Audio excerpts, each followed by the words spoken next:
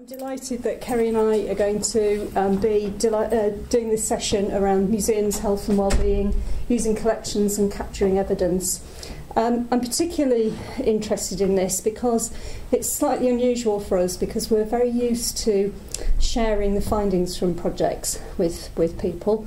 And that's partly what this session's about, but it's actually also about the beginning of a project as well, which is why we're really interested in the discussion and having time at the end of this session to have some discussion and to get your ideas and to stimulate new ways of thinking, really. So we're really keen to get your engagement with this. So I'm going to hand over to Ceri, who's going to begin. Okay, we're going to look at 3 projects today around health and wellbeing, which is becoming quite a significant strand for RCMG research. Just to give you some background into RCMG, if you're not familiar with our work, we're the Research Centre for Museums and Galleries based in the School of Museum Studies. We were established in 1999 by Eileen Hooper Greenhill in response to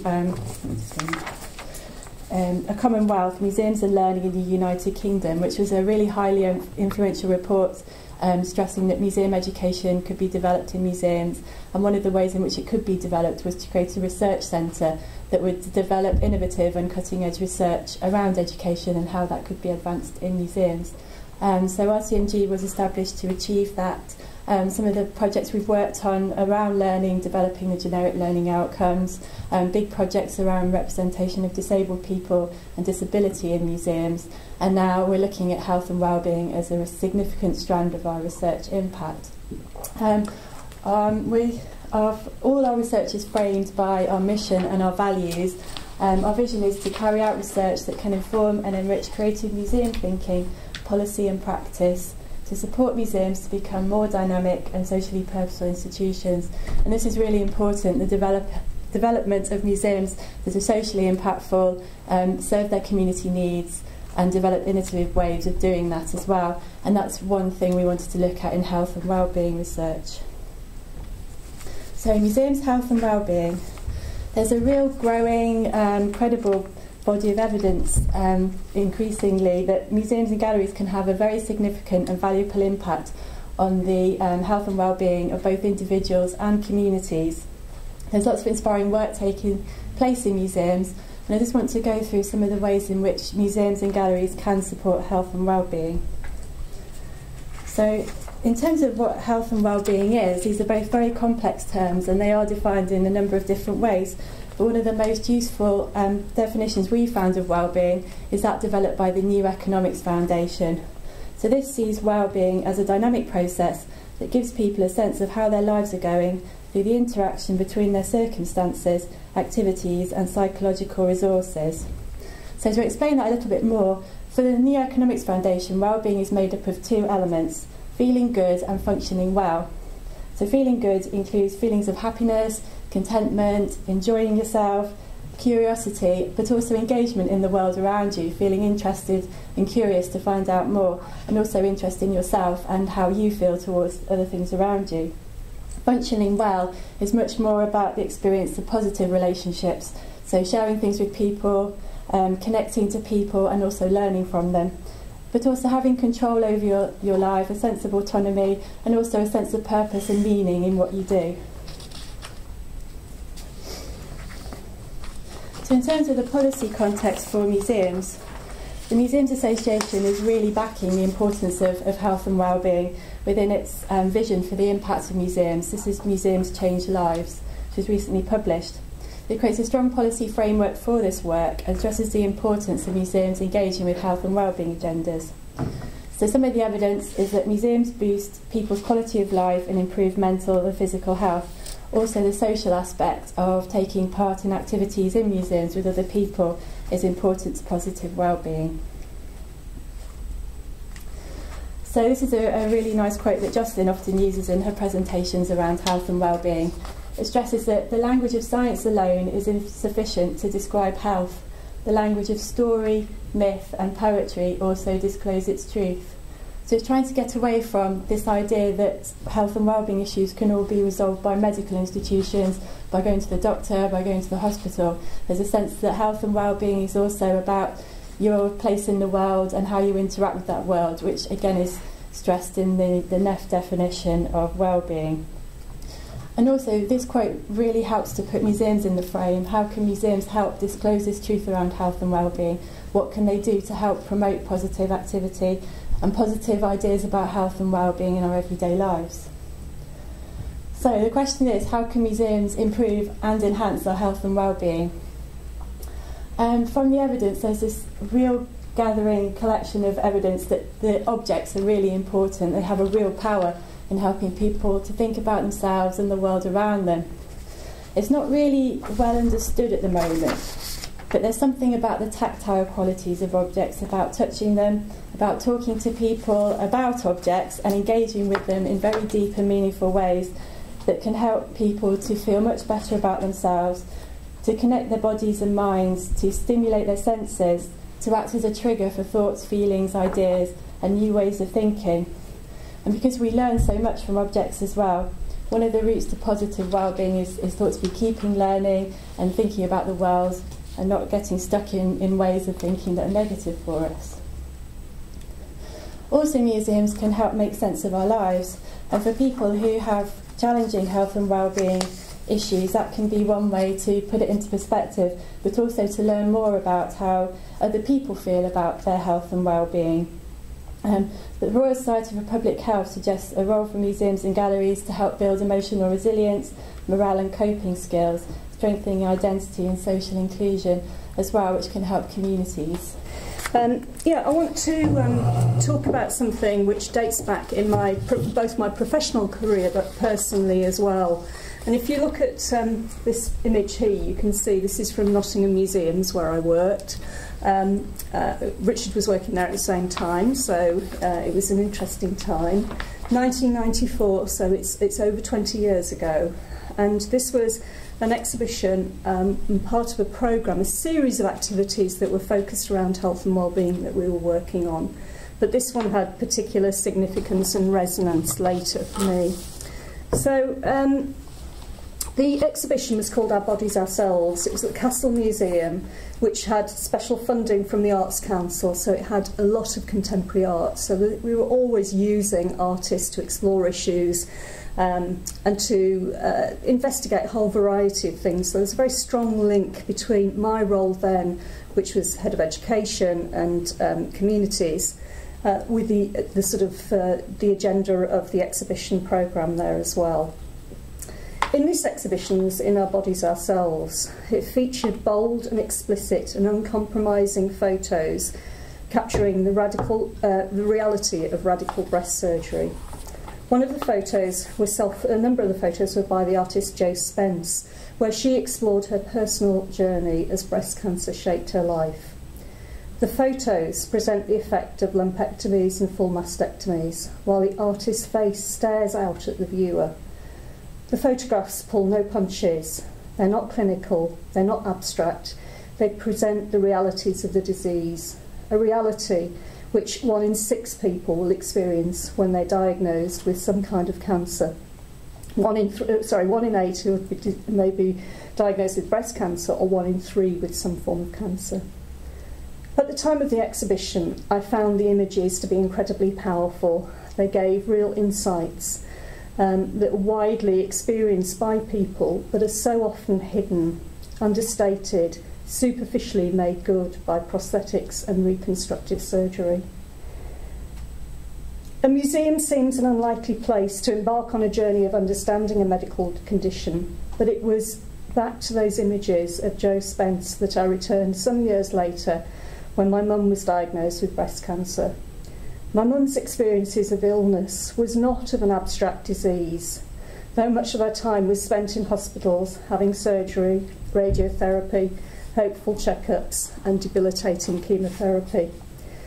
Her ill health was not simply a medical condition, it was inexplicably part of her, a complex mixture of emotions and experiences, part of her life, of her death and our loss. But it was in the museum that I experienced the courageous, educative, thought-provoking public images displaying the savageries of breast cancer surgery. I could see the really bold role that art can play in helping people to see the universality of disease and ill health, to open dialogues, fears, embarrassments, all realities, facing the dreads and fears of breast cancer. So for me, that was a very, very particular experience, which was very, very significant, and one which I think was hugely important. And I look to people like Jo Spence as being immensely courageous in showing her journey and her experiences, which I think are still very much frowned upon. People aren't open enough about it. What am I doing wrong? Is it the top one? Yeah, it's top one, yeah. I can't use the technology, sorry, and I apologies. Oh, sorry.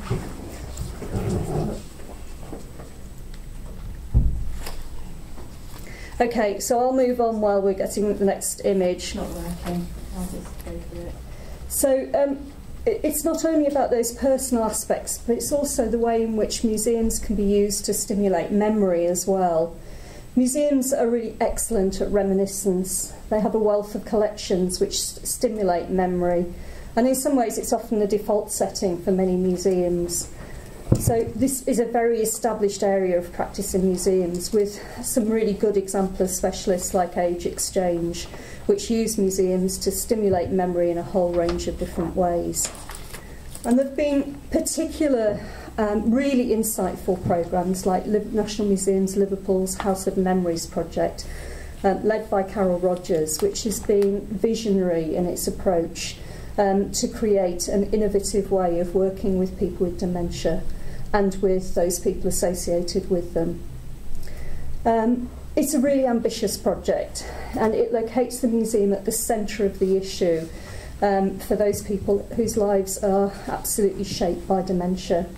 House of Memories uses museum collections to stimulate and value people's memories, and to enable greater understanding of the value of people's histories and experiences.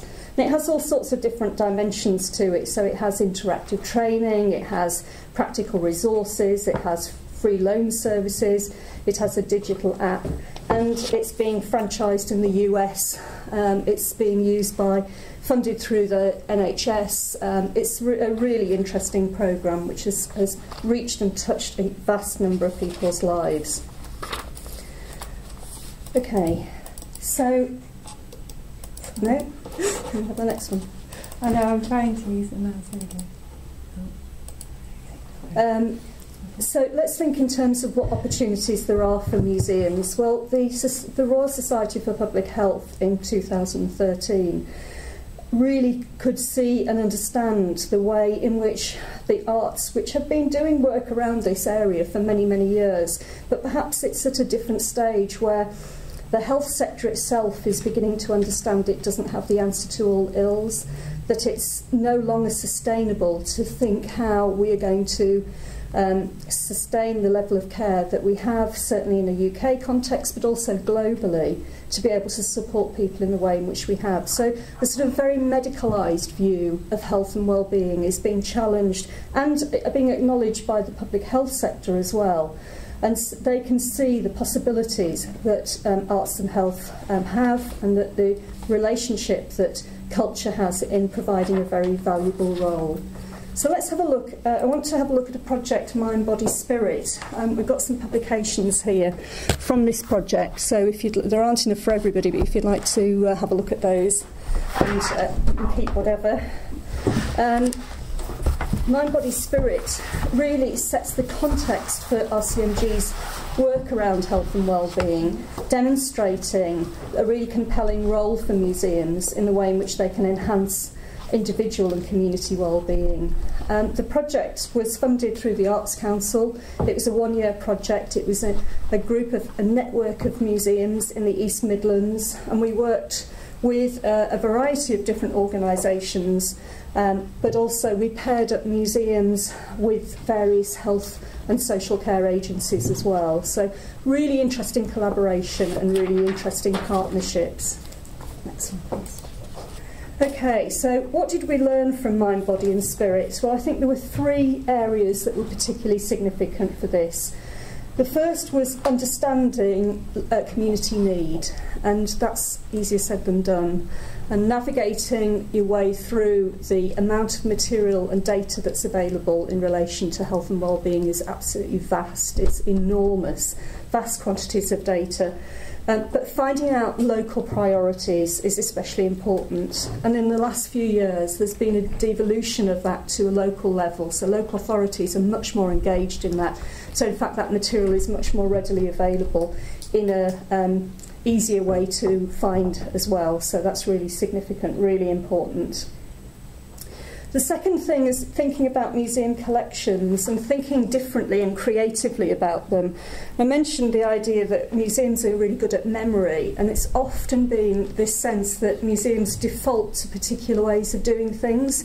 So they think of, thinking about the way in which you may, for instance, work with older people, that all older people will want to do something about memory, and that's part of their experience, but not all of their experience. So it's thinking about how you might use collections in new and different ways. But the other critical part to this is thinking about the partnerships. And as with any project of this kind, the partnerships are absolutely critical, working with people who have got a clear understanding of the needs of organisations that are engaged with health and wellbeing. So they're very much involved with community need, but can understand the value that culture can bring. We worked with a service manager from Derbyshire County Council, for instance, who didn't always have the vocabulary to understand the cultural experience, but she understood what it meant.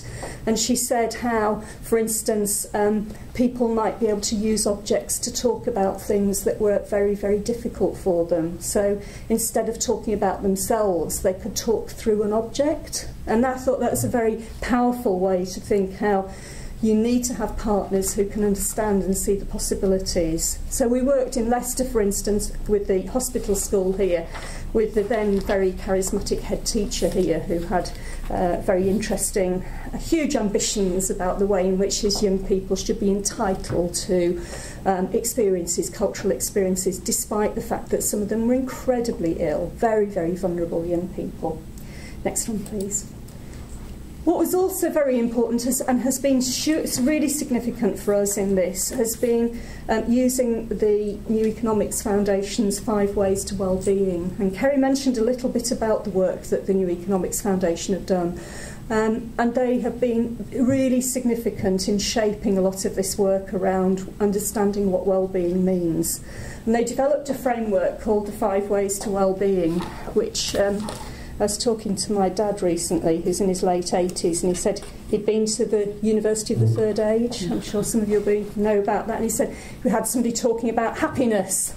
And I said, was it the 5 Ways to Wellbeing? So sent him one of these. And of course he was saying all the things about it, about connecting, about being active, about taking notice, of keeping learning and giving. And actually I said to him, we've just got funding for a project and you've been the inspiration behind it. And he's going, what are you talking about? But actually he does demonstrate these things and how significant they are in terms of despite being old, he's absolutely connected with the world today and engaged with it. He's active, he's not as physically active as he used to be, but he's active mentally and he does as much as he possibly can. So it's not about what you can't do, it's about what you can do. And it's also about that connection of having connections with people and having a sort of stake in the world, really. So being active, next please,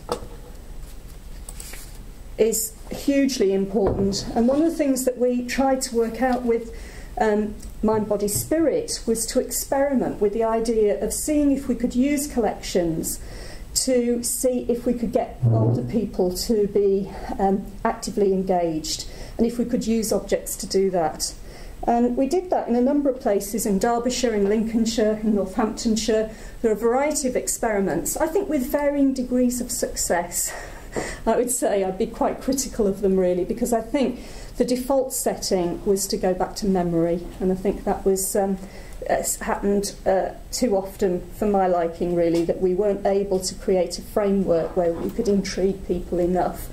But there's a lovely project in Lincolnshire, one of the volunteer museums there, which had a beautiful chest of drawers, and they drew, just opened the drawers, and it was this sense of discovery, of sort of selecting objects, of having an opinion about them, of finding something intriguing. And we went to see one of these sessions in a village hall, Willingham Village Hall, in the depths of Lincolnshire. And one of the women that was involved in the session was saying, I'm going to go and put something together like this for my grandchildren. And you could just see she'd got all sorts of ideas of what she was going to do. And it was that idea of connection. And there was a very funny lady in this friendship group who was the sort of chairwoman. At the end of the session, she said, this time last week we were back at home, but we've had such a good time this week that we're still here. So she's very blunt about it, but actually what she was saying was, we've had a good time, you have engaged us, you've connected with us. So what we wanted to do was to think of how we could develop that, and we'll say a little bit more about that. But for this project, Mind, Body, Spirit, we also used collections to reframe collections, to think about collections in different ways. We worked with Nottingham Museums, who had developed a project called Live Today, Think Tomorrow, that was about developing a set of resources to engage children and young people to encourage them not to start smoking. And it was the not to start smoking that was the critical bit. Nottingham has incredibly high rates of smoking. There are several hotspots in the UK. Bristol is another one as well. And perhaps it's not coincidental that there were cigarette factories in those places, And one of the things that you got at Players with your pay package at the end of the week or the month was you got some extra free cigarettes. So there you were, and you get bonus Christmas cigarettes, and you get all sorts of things. Anyway, Nottingham Museums has got the most amazing archive and collection of material from Players. It's absolutely incredible, including a series of posters, and cigarette manufacturers like Players spent a vast amount of money encouraging people.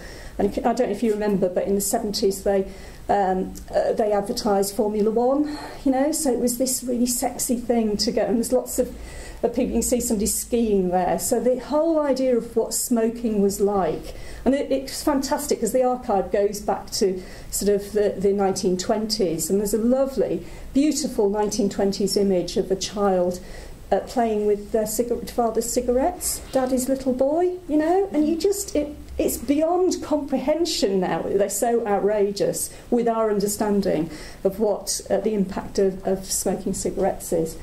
But how can we reframe those collections? How can we use them differently? And you'll see the original advert on the left-hand side, and on the right-hand side you can see the doctored advert, which has got all the things that are in cigarettes. So things like benzene, arsenic, tar, all these awful cancerous elements to them. But rather than, like a health professional would go into a school and say to children, you mustn't smoke because it does awful things to you, it's terrible.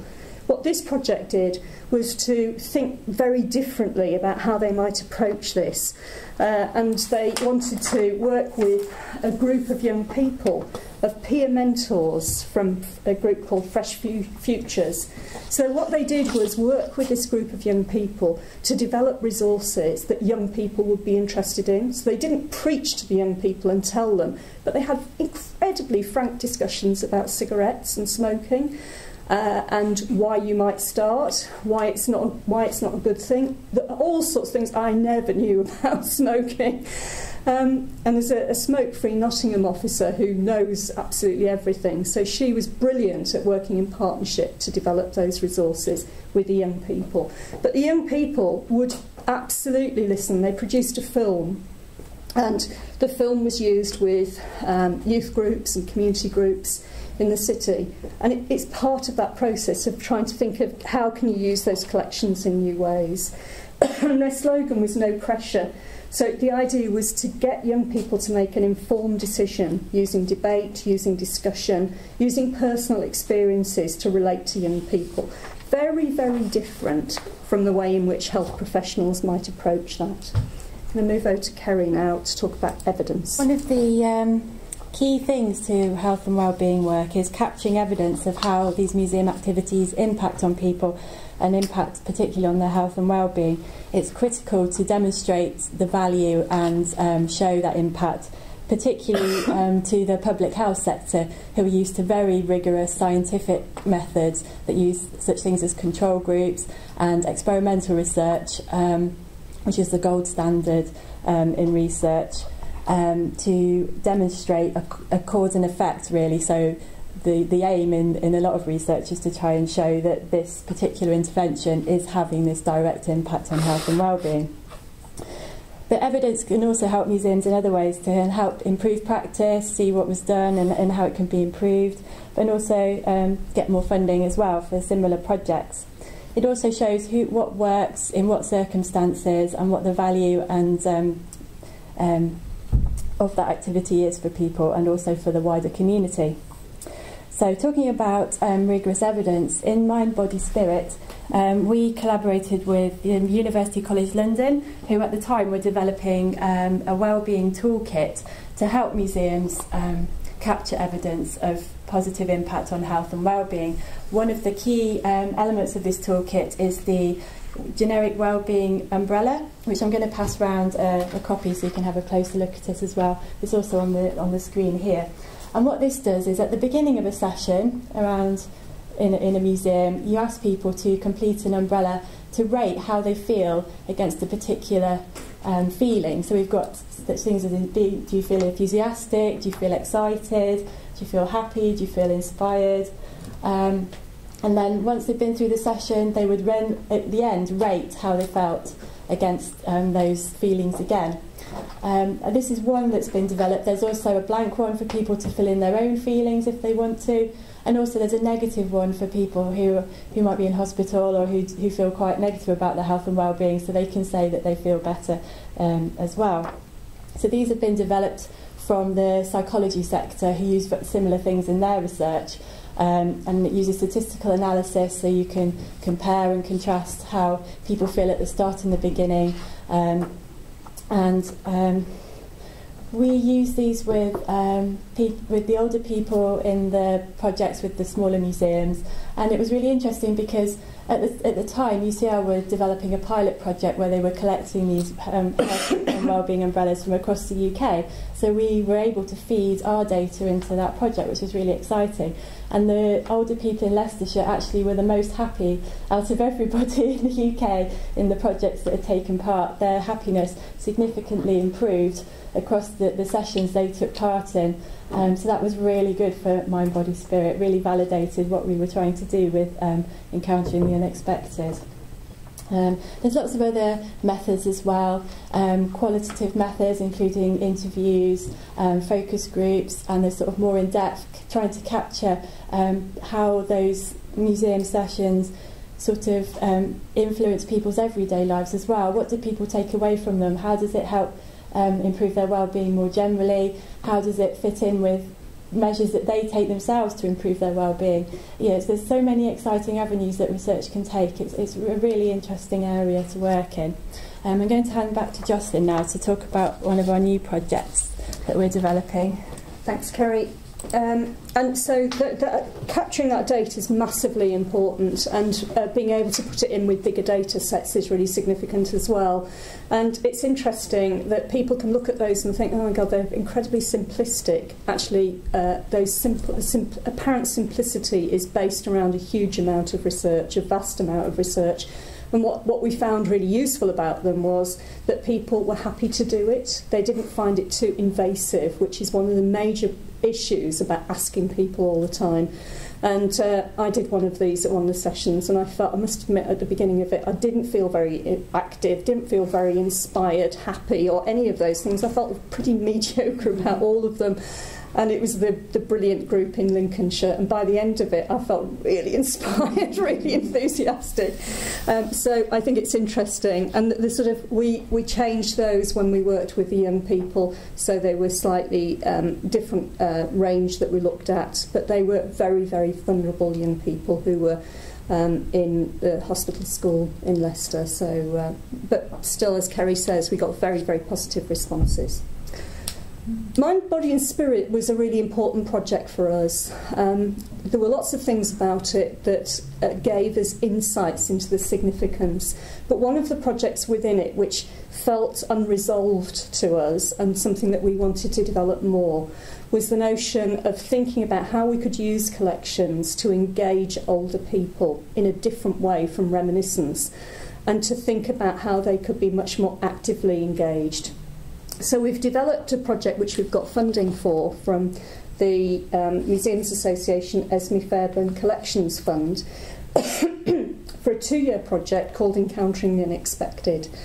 And this is absolutely about working with older people to try to, it's based on, the rationale behind it is that older people need to stay actively engaged. And I recently heard the Older People's Officer from Commissioner for Northern Ireland speaking, and she said, until your very last breath. And I just thought, you know, that's absolutely how I aspire to live. That's what I want to live that, so I'm connected and engaged with things. There's a real sense that the way in which we think about age, I think in this country especially, is in a very negative form, very negative way of thinking about of old age, really. So we'll talk a little bit more about that in a minute.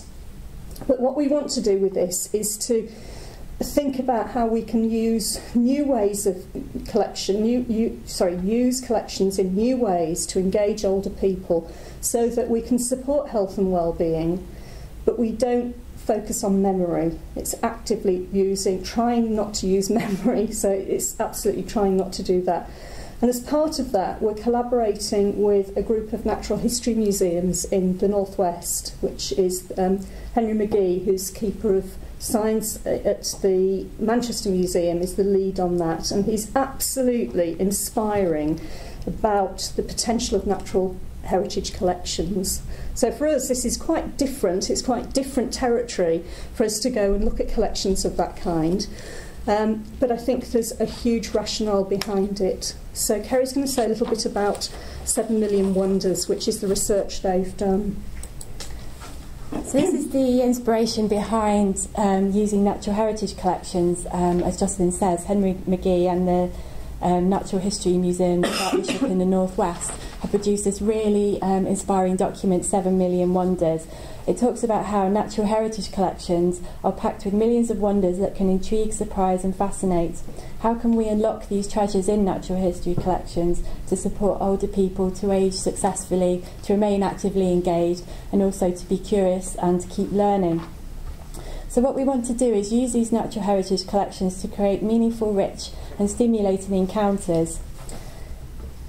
For example, how can we use these collections to engage older people with the natural world, to think about how the natural world is changing, how climate change might be happening, all those kind of things. How can we help stimulate their concern, to keep them thinking in the present and the future, to use their experiences from their long lives to help us think about how we can find solutions to problems for the natural world in the future. Also, there's a sense that natural history collections could be used more, that we can support natural history curators to find ambitious new uses, meaning and relevance for their collection that they might not have thought about before. In particular, there's a real sense that having tactile connections, that engaging with natural history specimens on a first-hand direct basis can help to spark new thoughts, ideas and feelings, and also awaken new interests and the search for meaning amongst older people as well. So 7 Million Wonders talks about how nature and well-being are a unique and irreplaceable resource for understanding and appreciating the world around us, and it's this really interesting link between nature and well-being that we want to investigate as well. There's lots of evidence that suggests that connecting with nature, looking at birds in your garden, being on new walk with the trees and the plants around you, it can help to restore your physical energy, it can reduce stress, it can generate a positive mood, and it can also help to improve your general outlook on life. However, there's also evidence that suggests that older people are much more disconnected from the natural world than younger people might be. They have less regular contact with nature, and they also do not benefit from its effects as much as other people. So how can we encourage older people to reconnect with the natural world and to see that nature is all around them, not just going to a park or going to a mountain, that it's in the everyday as well.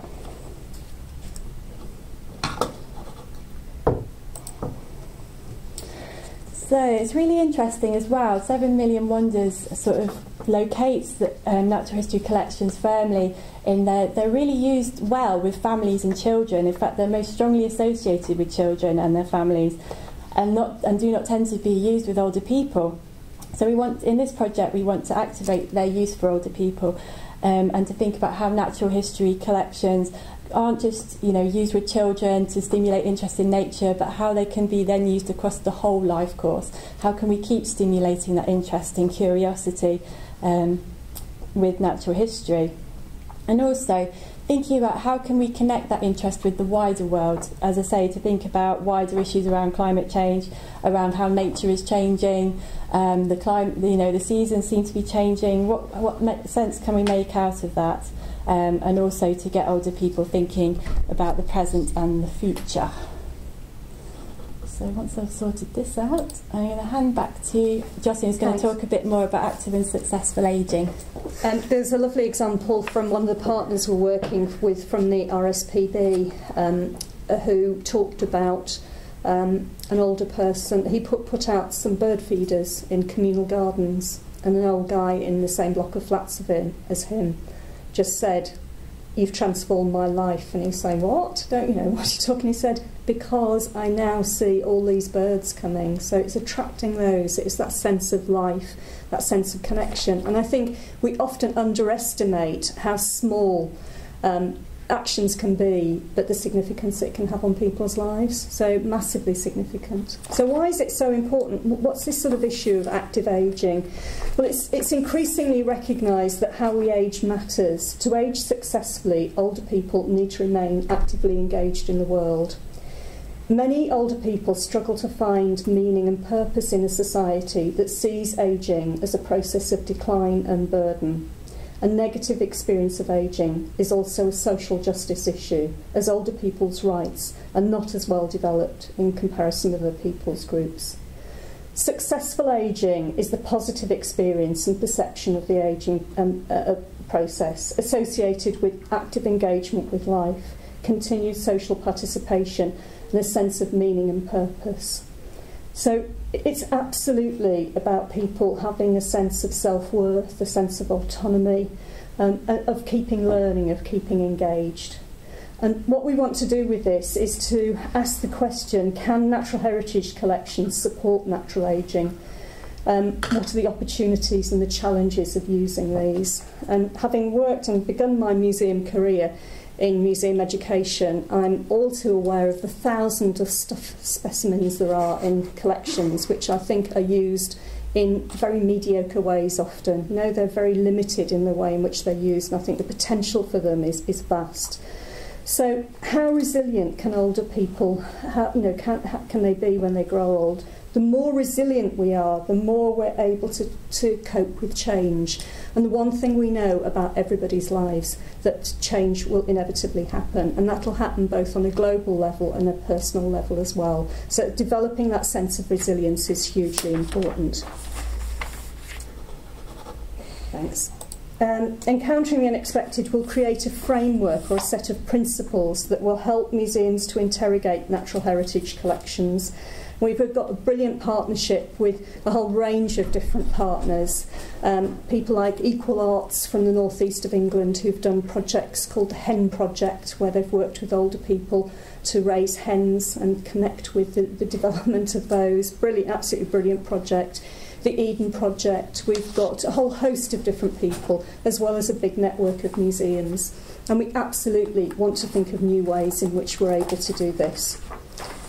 Let's just very briefly end by thinking about what the perceptions of ageing are, because it's also about us trying to challenge society as well. Critical to the project is museums engaging with older people and empowering them so they become active and engaged citizens. Society has very fixed, very negative views of older people and ageing. what they're interested in, how they should behave, how long they should work, what they should wear, what they should be interested in. You can see those beige jackets, can't you? Museums are challenging society's perceptions of older people and the way in which they can prevent older people so they can actually ensure that older people can reach their full potential. To see older people not as an age problem, not as the dementia time bomb, but as a group of interesting individuals with life experiences, with interesting stories to tell, with a sense of humour, with a continued stake in society, for now and for the future, because they're interested in the future as well. It may not be directly their future, but it's people connected with them or society's future. Ceri.